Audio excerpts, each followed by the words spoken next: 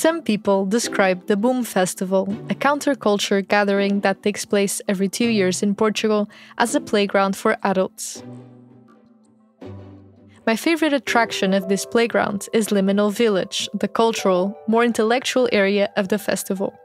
It was there, sitting cross-legged on the ground facing the stage, that I first met Ashanti Kunene, a social justice activist, a poet, an artist, the founder of Learning to Unlearn, and our guest today at Waking Youth. The focus of her talk that day was on learning to unlearn violence and discrimination to begin making more space for self-knowledge, responsible leadership, and wiser ways of being alive. And not long after she entered the stage, I understood I was in the presence of a powerful voice of our generation. Let me give you some context. Picture Ashanti in a long, beautiful dress like a black queen, facing a crowd of mostly, if not entirely, white people. Individuals like myself, privileged enough to afford a Boom ticket, indulging in a week away, free from responsibilities, talking about peace and love and oneness, stepping on the land of a country that had one of the first and last colonial empires in Europe. Standing in full presence, Ashanti proceeded to voice heartfelt, much necessary words that are not yet spoken about enough at Boom. If you are in charge of leading others, beware the path. Beware the path. At a karmic level, at a spiritual level, like it, don't like it, accept it, don't accept it, you are held to a much higher standard of accountability than those who do not lead others. Okay? Walk your talk. And if you cannot walk your talk, stop talking and sit down. Stop talking and sit the fuck down.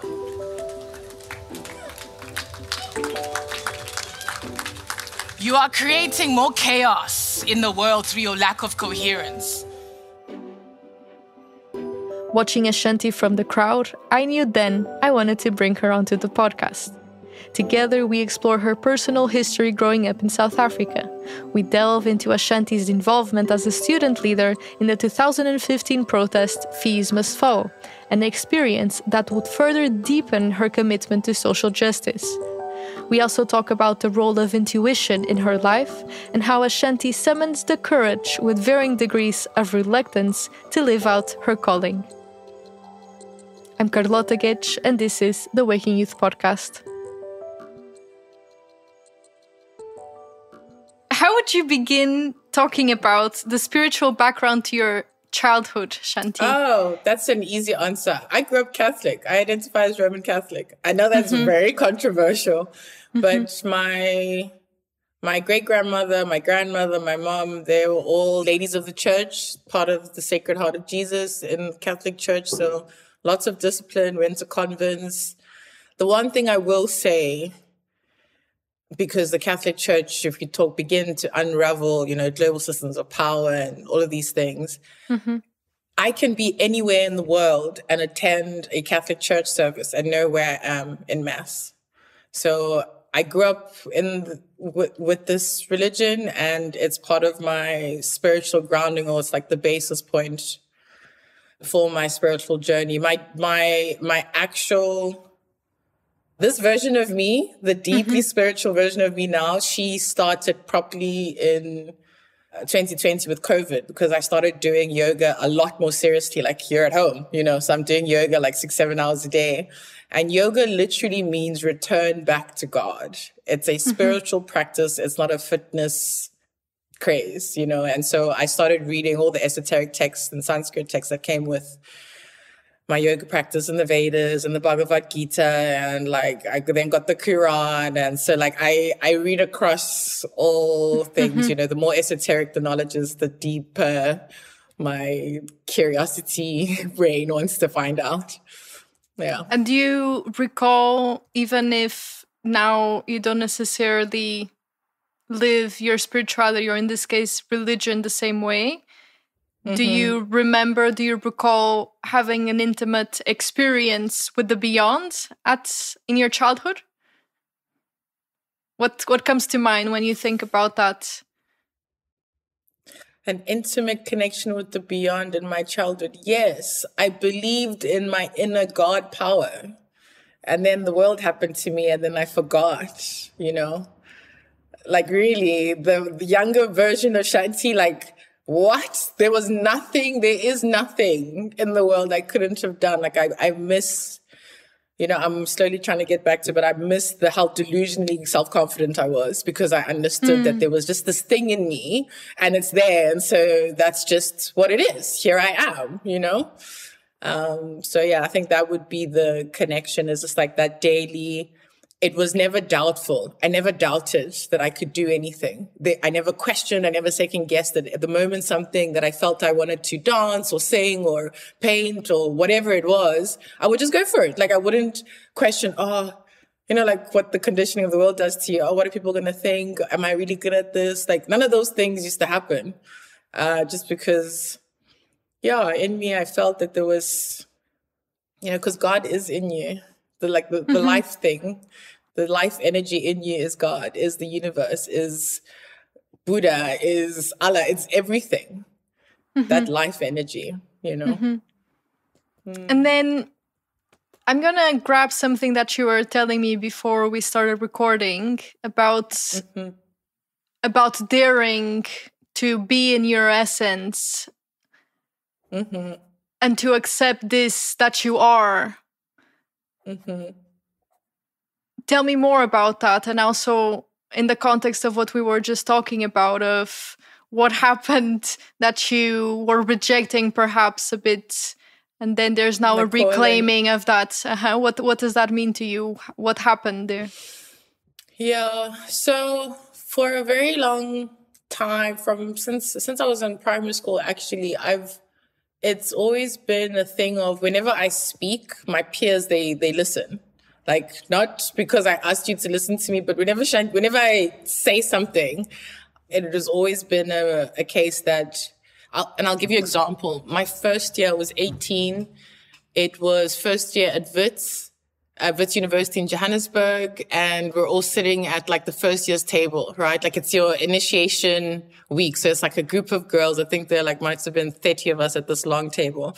I'm talking to this girl next to me. For the life of me, I can't remember what I was telling her. But halfway through my thing, I noticed that the entire table has now gone silent to listen to me talk, you know? And so that was the moment I realized that, oh shit, I actually do carry a voice that makes people stop and pay attention. And for a long time, that scared me because that meant that I can't just be a normal young person, you know, I can't just like talk whatever. I can't just do anything because time and time again, on at least 3 occasions, this has happened where I've been out with my friends, just misbehaving, and somebody heard me and it got back to my family, and now I'm in trouble, you know, for being loose with my mouth or with my behavior.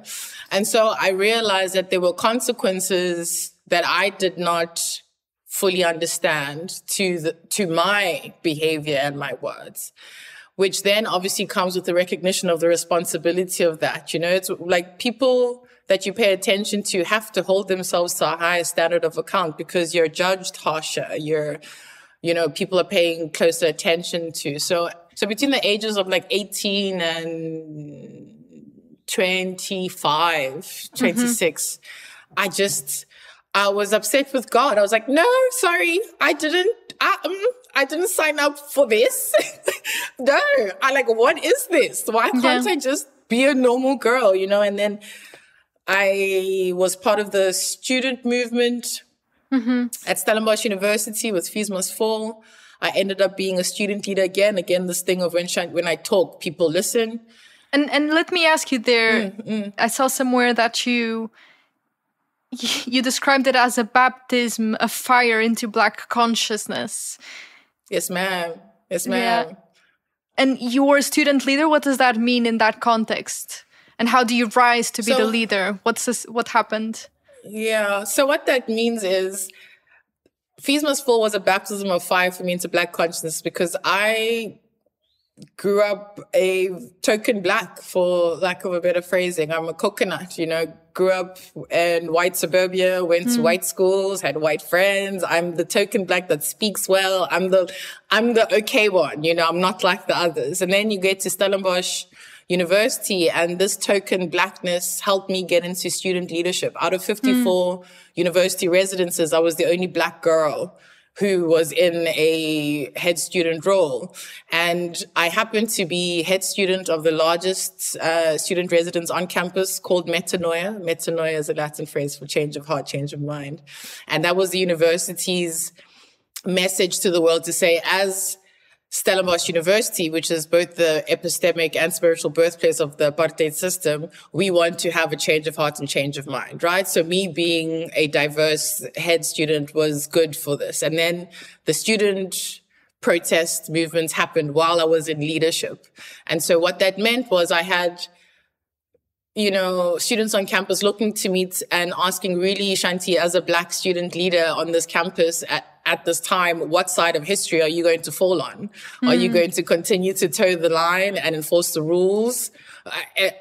In effect, continue to be a house nigger for the master, for the white university? Or are you going to use your privilege and power as the token black that has found access to help us further these conversations? And for me, a number of things took place. So for that historical moment, because of the questions we were asking, because I'm also a born free, supposedly, those were conversations I wanted to have about the nature of our freedom, about the nature of education. Like, what is the purpose of education if not to help you think critically and independently? That is also the purpose of university, that you begin to question the knowledge that you're given. And so that experience then propelled me. I got my first TED Talk, then my second TED Talk. I went to social justice, and then I went into education technology. Like, I found myself now doing things with a social justice lens, because what awoke in me that day, and I speak about this in my TED Talk, is that we are just asking questions. We're just trying to have a conversation, right? And for the university and the state to respond the way they did really upset me. Because my whole life you've told me I'm a born free. Excuse me? My whole life you've told me I live in a free democracy. So what is this that I now suddenly have to adhere to apartheid era laws? That day at Stellenbosch University, we held a sit-in. A sit-in is a very peaceful type of protest, because there weren't a lot of black students on the campus anyways to begin with. So maybe 12 to 15 of us. We hosted a sit-in at the library. We got forcefully removed from that space because apparently, and this is the notice that they gave me as the leader of this sit-in, that you are in contravention of Act 6 of the Trespass Act of 1959. This was 2016.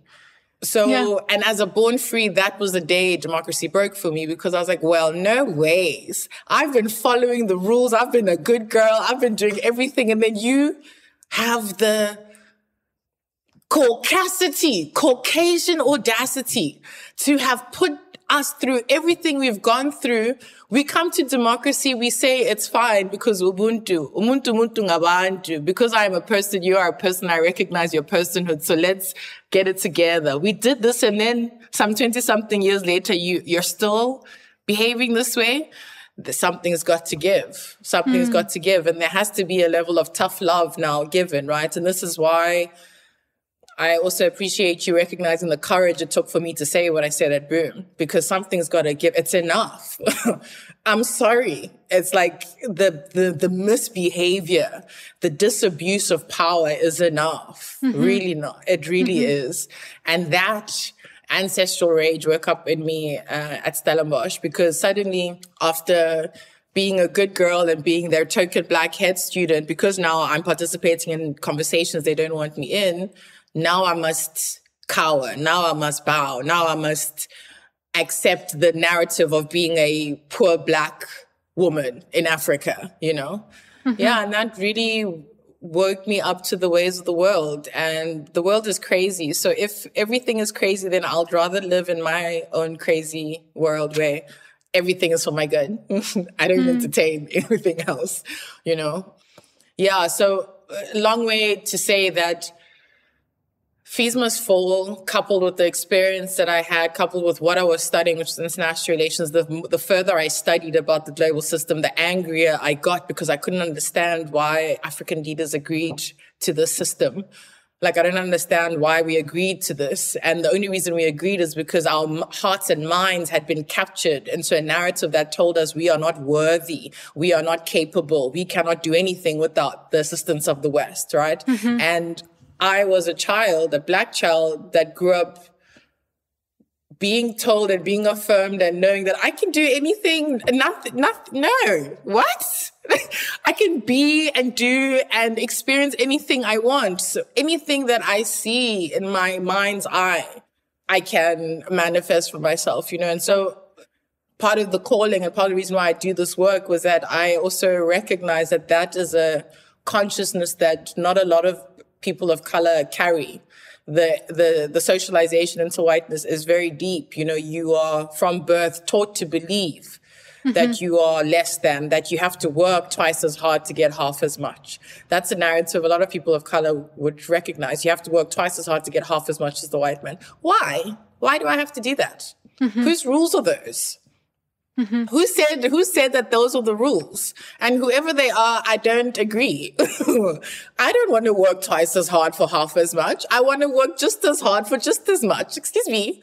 You know, like, it doesn't make sense. And because, like I'm saying, because the world is crazy, choose to then not participate. Yeah, because the nature of these oppressive systems that it requires our active participation. That's the thing. It works because we participate. Shanti, I'm curious to explore something with you. Yes. That you mentioned at Boom and some other places. And just now you were describing a bit of your context. Where are you from? Are you from Johannesburg? So yes, I was born in Johannesburg, but I live in the Western Cape. I live in a small town called the Wilderness. It's right by the beach. A little forest as well. Yeah. Yeah. And you've described your background and this context growing up as a context with relative privilege. So we go as deep and as personal as you are comfortable with. I'm curious to explore, because in Boom in particular, you opened up about a member in your family being an addict. I'm curious how... The lesson that I was trying to share, or the question that I was asking the audience at Boom, because like I had explained at the beginning, that was my first time at Boom. Like, I don't even listen to psytrance music. I didn't know what it was until I got the invite, because I'm not Googling what the hell is Boom Festival, right? And the reason why I don't is because that crowd does a lot of drugs, like hardcore drugs. It's just part of the scene. And I generally don't keep friends around me that do hardcore drugs, even recreationally, because the question that always comes up for me is, what is it about just yourself that you can't stand, that you're running away from? Because, you know, we're exploring different states of consciousness. Why? What don't you like about your current state of consciousness that you're trying to go elsewhere, you know? And most people don't have a clear enough answer to that question, because you actually haven't sat with yourself to find out what it is. With my family, like, I know what it was. My family, it was poverty, you know, poverty and the constraints of capitalism, just like a tough life in the township. So you can understand what the impetus for the escape was.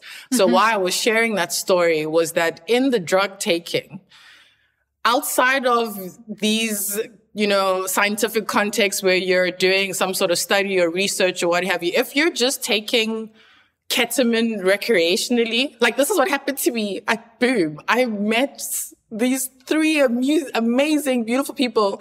We're taking a walk from one end to the, and suddenly they want to stop for like a smoke break. In my mind, no, these people want to do ketamine. I asked the girl, ketamine, what? Because it sounded so hectic. I'm like, what's ketamine? And then she goes, it's a kind of horse tranquilizer. My brain immediately spazzed. I was like, wait, what? We're just stopping randomly to take a line of horse tranquilizer like you're popping a cigarette. Why? Like, hey man, each to their own. But like, that's that was what I was trying to get us to reflect on. Like, what is happening? That this is something that you need, you know? And even if it is a recreational thing, same thing, I suppose, with alcohol and cigarettes. Those are just legal drugs, but they do just as much damage over the long term. You know, I think the ask was just to say that have a reason. If you're going to be doing something bad for your body, you know, that it's bad for your body. Smokers know that it's bad for them. Like, I smoke. I know it's bad for me, but like, you know, you need to have a reason for why you're slowly killing yourself, because that's what it is. And so that's the drug taking, because it's an externalized issue that you have not resolved in your self-conscious that is now manifesting itself in this habit that is like a slow death, you know? And let me just a parenthesis, because I actually came up with some friends with this visual metaphor of the altered states of consciousness, and how we personally sit with it is you have the base reality, which is the base normal consciousness, and then you have all of these other planes. And for us, the interest is, okay, let's travel to this plane, because by going here, you gain perspective on how you're operating here. And then that might bring you insights of things that you feel, just like you're in an altered state when you're meditating, for instance, and then you bring that to enrich this. But then the key thing is not wanting to stay here. The moment you want to stay here is the moment you have an addiction. Do you understand? And not just the moment I have to stay there, is that what you've just described, you can do without drugs. Yeah. Like, that is breath work. Breath work, to travel that is literally, you want to travel to the different planes of consciousness because they are there, they exist. That's just breath work. Why do you need the ketamine or the thing or the whatever external to take you to an internal place when you are already there internally? That's the question, right? Because it's no longer about, oh no, I'm trying to gain perspective. No, you are, baby, but you're taking away that's going to hurt you in the long run. Just breath work your way to where you're trying to go. If perspective is what you're trying to reach, you know? That's how I feel. I do agree, but it's like, you know, one, we want to stay there, and two, I can't get there without this external thing from me. And that's now where, you know, when you talk about big pharma and addiction, if you look at what's happening in North America right now, like, you know? And I'm curious, what was your peak experience at Boom that you also talked about? You said you were having a peak experience, or that was just being. Okay, I see. Just being at Boom with thousands of white people who are camping or not washing or doing drugs. It's dusty. Like, wait, what? You know, I'm actually also proud of myself that I went there, because I was so far from my comfort zone. I really, no. It was a life-changing experience, and I've come back and told everybody that you have to do Boom at least once. You have to do Boom at least once, you know, to get to see and engage. But I found it really intense. I found it like another world. Like, all these really privileged people have come to escape whatever it is that they're dealing with, you know, 7 days of escapism. That's what I saw, really. So in the dancing, you know. Yeah. So in what way was it life-changing for you to see that so bluntly? To see that so bluntly. And the life-changing was that normally I would have just checked out and said, no, I'm not going. No, thanks. You know, but that I traveled and I made it, and I had the experience, and I was topless on the beach in front of people, and like, you know, doing really free things in the midst of like all the witnessing. Yeah, it was a really life-changing experience for me because it also opened my mind. I also got to hear about psychedelics in a context other than addiction and trauma and because there are a lot of like, you know, really highbrow academics there, et cetera, et cetera. So I learned stuff and I like to learn. If I'm learning, then I'm a happy girl. So yeah. And then your father, and this is something that you did say, I believe, in that day at Boom, that you put it so poignantly and so pressingly that this daily choice of yours to choose life. Yeah. So how was that for you? How did that impact you? How did that shape you with your dad? It's the reason why I do the work that I do. He is the reason why I do the work that I do, because my father was like his suicide took us by surprise. Let's put it that way. Father was tall, big, proud, loud, present, energetic man, just like, you know, and then to hear that he shot himself was a journey also of beginning to understand that, oh shit, mental health is an actual thing. Like, we need to talk to each other. It cannot be, because my father's story is such that he didn't have anyone to talk to, because nobody believed that Black people can have mental health issues, because mental health is a privileged thing for white people. Only white people can afford being the key word, to sleep all day. And so my dad sleeping all day, nobody recognized that as a sickness. They just saw him as being lazy, because you're big and you're Black, and what do you mean? You have to work. And so when his death happened, it really, for me, showed the importance of open, honest communication, especially when we say we love each other. This is a core value of mine. Moral accountability and open, honest communication is particularly when we say we love each other, because if you love me, you have to be able to tell me the tough thing. You have to be able to tell me, Shanti, no, you can't, you've got tissue paper stuck to your derriere, ma'am. You can't walk out the house like this. Fix yourself, then leave the house. You have to be able to tell me and not be fearful of my response because you're telling me a tough thing. Do you get what I'm saying? And so, yeah, Papa, I'm obviously also still grappling with what that means to have grown up without a dad, with a father that shot himself. But it's just like, it's an everyday thing. How old were you? I was 14. My parents divorced when I was 13. They divorced each other when I was 13, and then he shot himself a year later. And yeah, man, I think being a man in this world is hard, because patriarchy also says you need to be a certain way. And this is also why everything is breaking, because men are socialized into being a particular way, but they're not given the tools to be providers. And then girls now, we're hyper independent. We don't need no man, you know? And so like it becomes this strange interaction and encounter. And so I from a spiritual, peaceful point of view, because my name means peace, Shanti means peace, you know? Just like you need to have peace, bro. And your home needs to be your safe place where there is always peace. There cannot be violence in your home. There's enough violence out in the world, but where you are, your personal space. So very, very, very intentional about, I do not give when my cup is empty. If my cup is empty, don't talk to me, don't ask me anything. Like, I'm not going to do anything. Wait until my cup is full. Then you will get the best of me, you know? Too many of us give and give and give and work from a point of depletion, and then wonder why our bodies start to give out and we are sick and you have headaches and you're depressed and anxious, because you're not listening to your own needs, you know?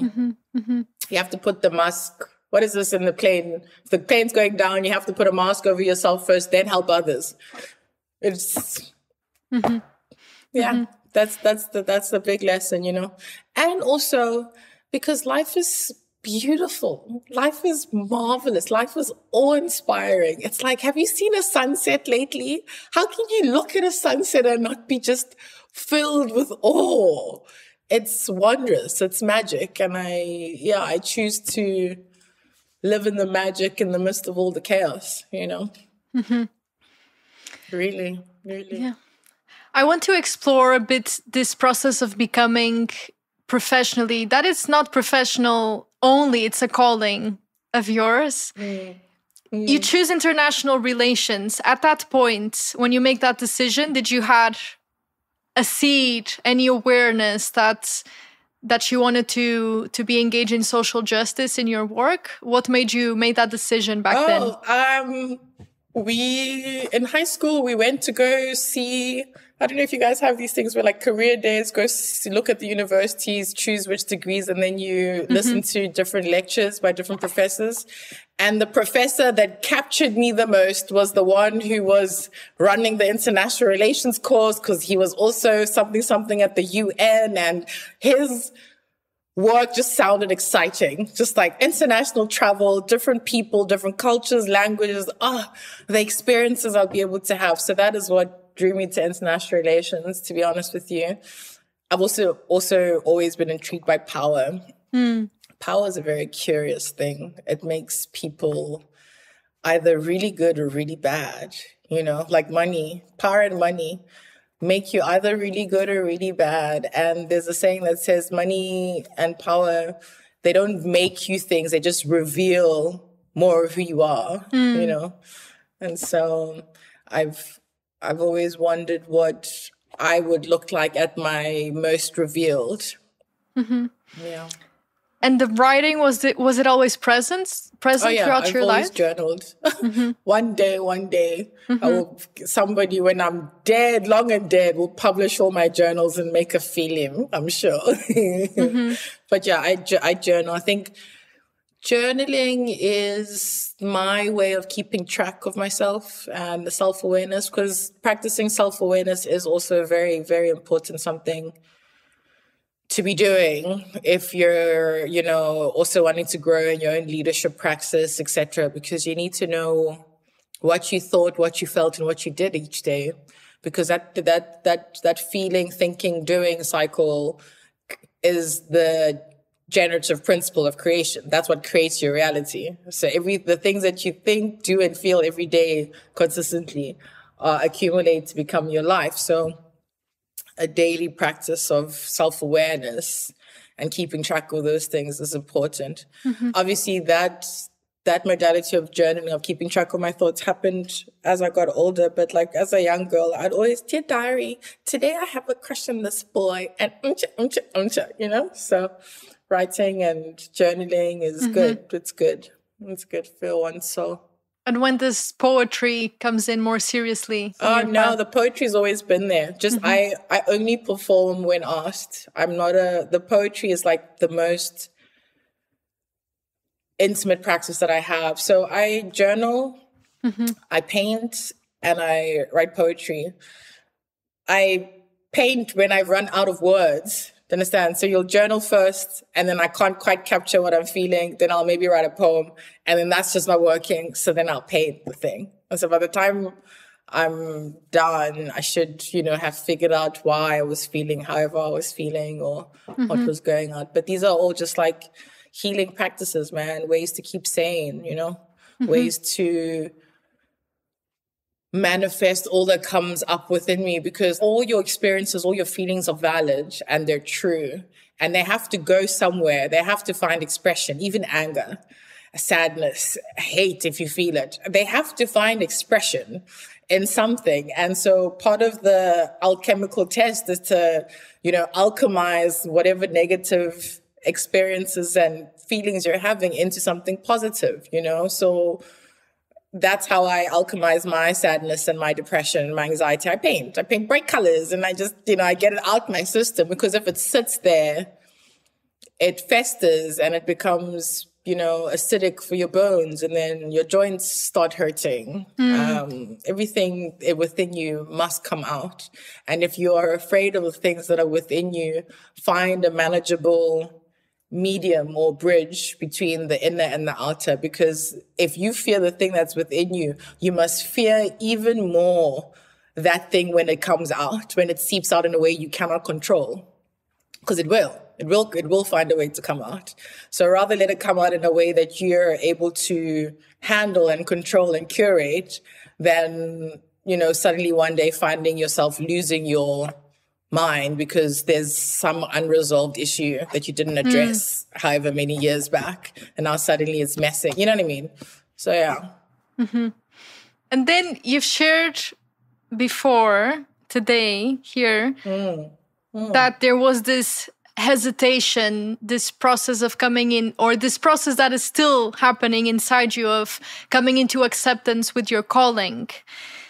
And when I look at your professional timeline, this urgency of doing something that is directly of service is very present in all the experiences that you had and the activities that you're now participating in, including your project, Learning to Unlearn. So could you tell me a little bit about this process of becoming professionally, some experiences that were perhaps most formative, or what calls you now to do this work, or what Learning to Unlearn means to you? Yeah.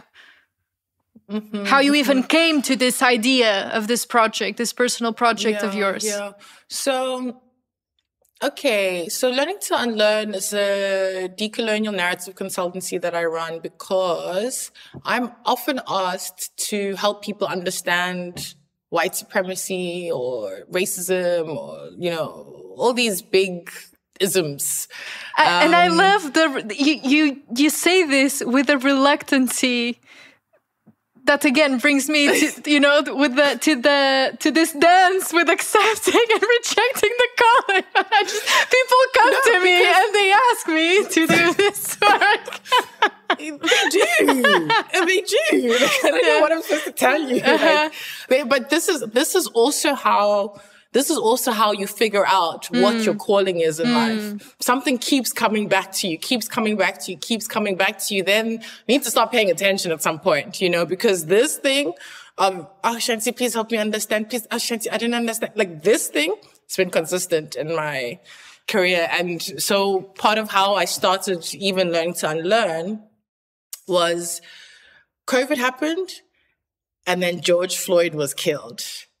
And I had just left my fiance, some rich white man. That's why I can talk to white people, because I know us intimately, okay? I know us intimately, unfortunately. But my network now started blowing up. Everybody that he had introduced me to, all these big business white boys in South Africa, I was on the phone for like 4 hours, 5 hours with CEOs, whatever, trying to help them understand and grapple with what is now going on. I mean, white supremacy has been going on for a long time, but George Floyd really, made the whole world take up and notice, right?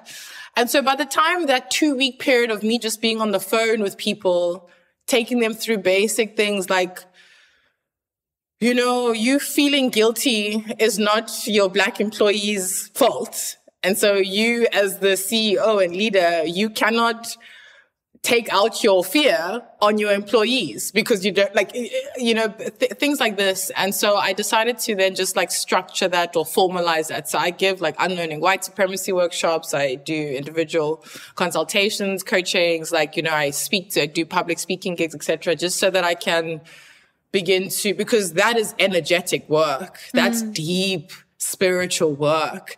That is work for intent that people like me have not been paid adequately for. That's additional emotional labor for a man that should actually pay me for my time. If you're going to take 6 hours out of my day for me to calm your white guilt, then you should actually pay me.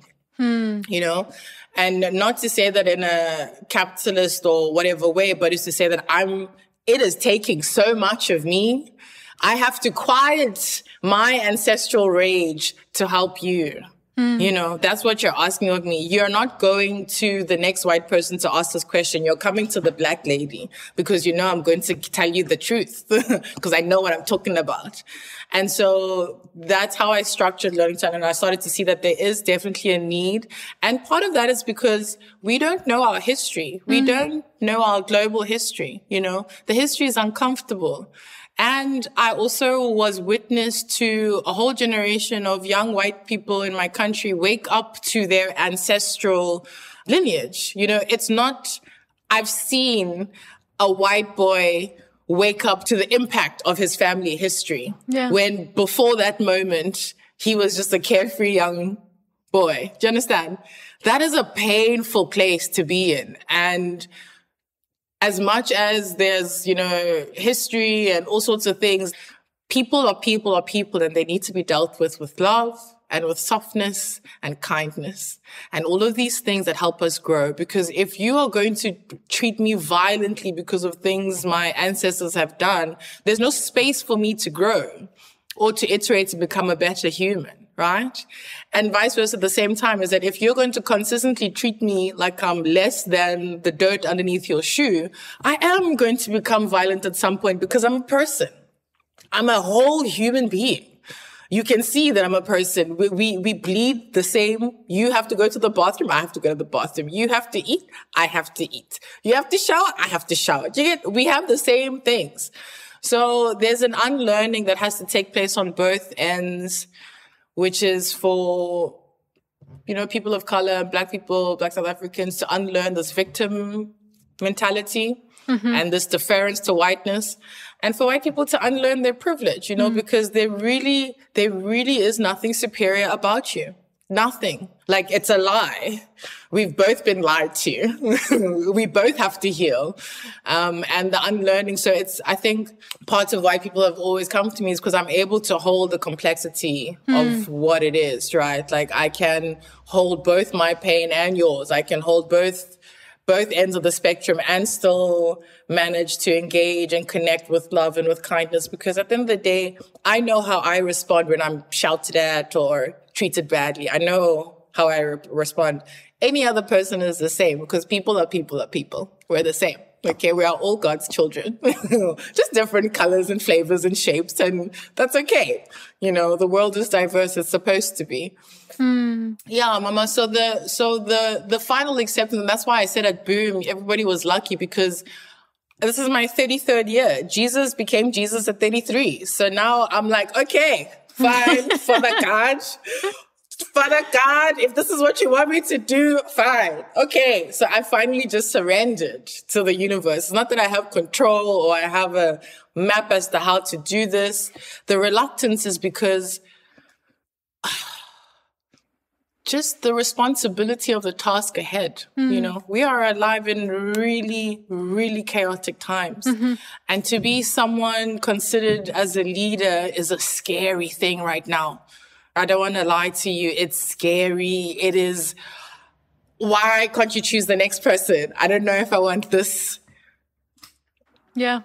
Burden of responsibility, because that's what it is. And one of your questions you had sent to me is like, what do I think true leadership is? Like, leadership is service. Like, you are basically volunteering and telling everyone around you that I am the person who's willing to put all of your needs ahead of my own individual needs. That's what you're saying as a leader. And the reason why the world is broken is because all our leaders understand leadership as power over you. Me being a leader means I can boss you around. And that's not what it is.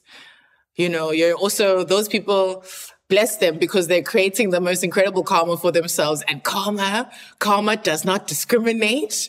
And she is a natural law like gravity. She will come around tenfold. Everything you put out into the universe in a thought form, in a word form, energetically comes back to you, manifest times 10. That is a natural law.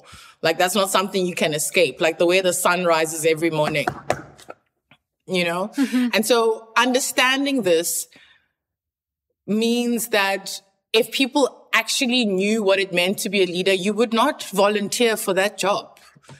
You would not volunteer yourself to be responsible and to be in charge of other people, because it's deep, it's hectic. And also what I said at Boom is that at a spiritual level, whether you believe or don't believe, whether you agree or don't agree, you taking other people's lives into your hands means that at the end of when it's now time for you to account for the actions, that is part of the accountability.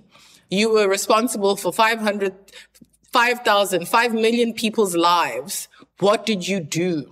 Did you protect those lives? Did you enrich those lives? Or did you, denigrate those lives? That is a question and something that leaders will have to account for at a spiritual and karmic level, whether they like that shit or not. It's just how it is, and I think that ties into the responsibilities of the time in this awakening, talking about awakening youth, people waking up to the energetic shift, is now realizing that you are responsible for your life. If you're believing in that thought manifest forms, then you are responsible for all your thoughts. And if forms are manifesting in your life that you do not like, you have to go back to what you were thinking. That's why the thing about the journal, the daily accounting of what I thought, what I felt, and what I did today, because those things manifest and make up your reality, you know?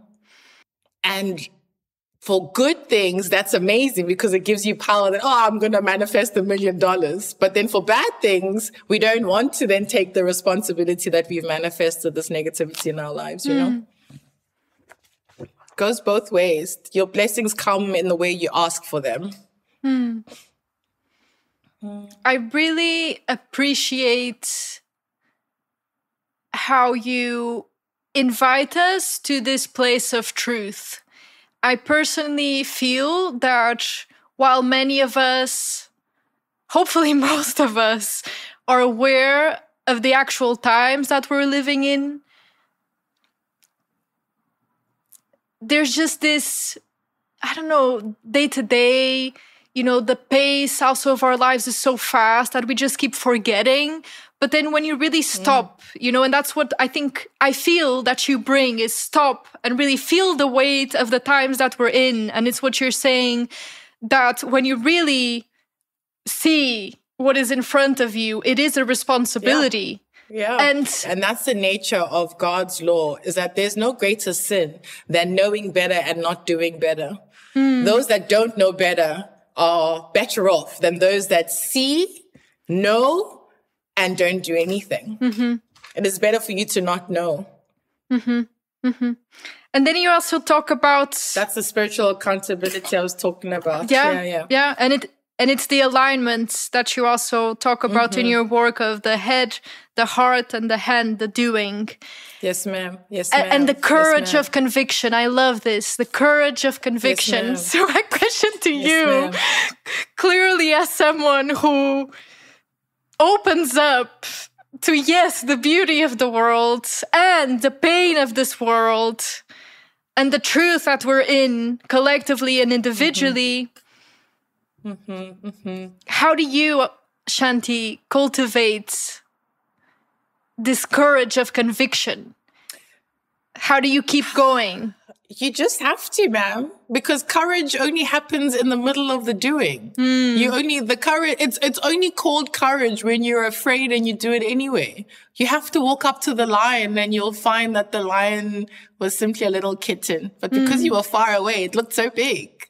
You just have to keep going, and this is why I asked the question, if you are in a leadership position, did you choose this life or did life choose you? Because it has to be a calling. Me, the reason why I do the work that I do is because if I don't do the work, I have no peace. God bothers me. Like, he bothers me. I get bothered by the universe, okay? Like, things start to not work out. And so I don't want stress. So I'm not here because I do have a big heart and I love everybody, but I'm more concerned about me having peace, okay? And how I get peace is by doing the work that I've been called to do. Because when I'm in that space, when I'm in alignment with what my spirit is telling me to do, what my mind is articulating the plans for, and what my hands are itching to do, then I'm at my most resonance. That is me at my godly. Like, you saw me, that stage at Boom, I was in complete alignment with the universe. Like, that was the divine feminine talking through me. That was not Shanti at all, because I found the courage to step up on the stage and do the thing that I was asked to do, right? And that's where the courage is like, just step up to the lion. Just step up to the lion. There's nothing, because the devil is a liar, Satan is a liar, guys. You must call his bluff. I promise you. The forces of light. Oh, just now remembered a saying. Shadows only appear where light is. If there's no light, there are no shadows, right? So the darker the shadow that you are facing, understand that the brighter your light is. The darkness is equivalent to the brightness of your light. So don't fear shadows. See them and know that, So this is also how I deal with problems. Sorry, because I'm also getting excited. Me and God had a conversation today to say that the bigger the problem, the bigger the blessing. So get excited at hardship, because know that God is about to, or your Buddha, whoever the God is you pray to, the universe is about to bless you to the same size as the issue you're facing. So welcome problems as they appear in your life, because your task in the midst of that issue is to seek the blessing. Same as when I say that a natural law is the sun will rise and the sun will set. There's a problem, there's a blessing. They go together.